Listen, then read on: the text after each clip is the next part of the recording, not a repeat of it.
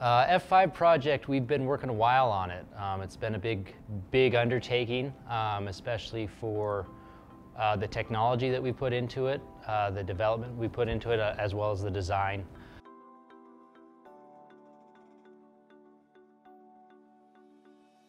We wanted to vent at the lower speeds or at no speeds when you're working really hard, you're in the super tight trails or the super tight trees.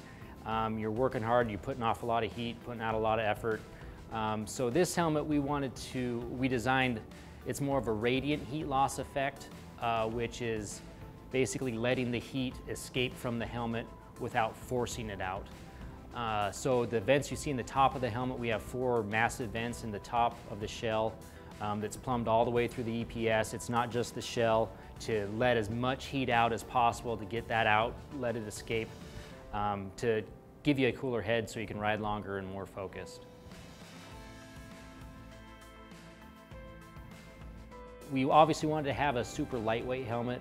Carbon fiber provides the lightweight, it provides superior impact management and energy management. Basically, to complement the carbon fiber shell, we have a 3-density EPS.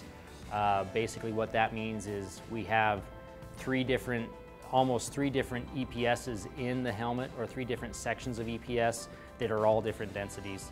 That's basically designed to give you the maximum protection at the lightest weight that we can do.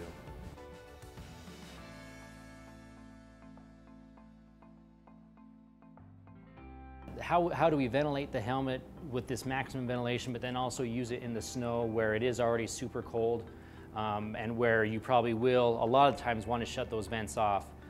We use a Gore-Tex windstopper liner.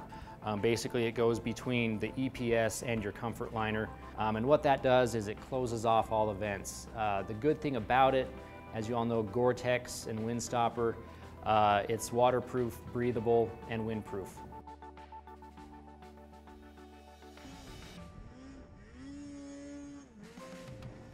We decided to use Fidlock in the F5 mainly because it's a super simple, super efficient closure system compared to D-rings. You just get it near where it needs to go and the magnet pulls it into place. That magnet actually guides the buckle. It doesn't hold it in place. There's an actual mechanical lock mechanism that holds it in place to give you that secure hold, which is DOT and ECE certified with the helmet restraint system.